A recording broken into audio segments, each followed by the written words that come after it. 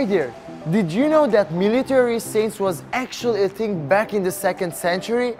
Well, you'll be surprised to find out that there are more than you can think. And Saint Sargis was one of them.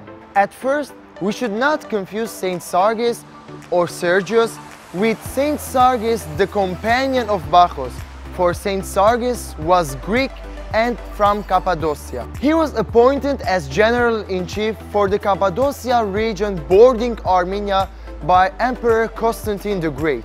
When Constantine's nephew Julian the Apostate became emperor, Saint Sargis left his authority and position, and by a vision from Christ he went to Armenia along with his son and found refuge there.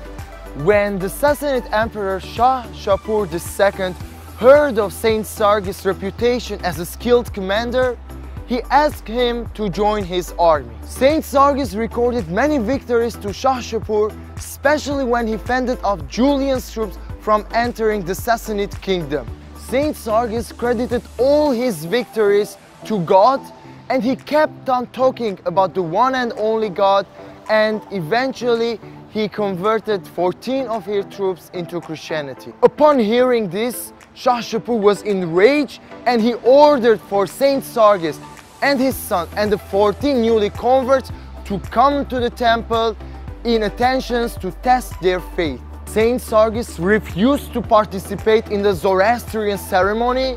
He kept on preaching, and he even destroyed all the items of the temple, that eventually Shah Shapur killed his son in front of him and ordered the beheading of his 14 companions. Saint Sargis died at 362 with his son Martyros, and he was venerated as the patron saint of youth, and his feast always takes place 63 days before Easter. That was all for today, and I'll see you in the next video.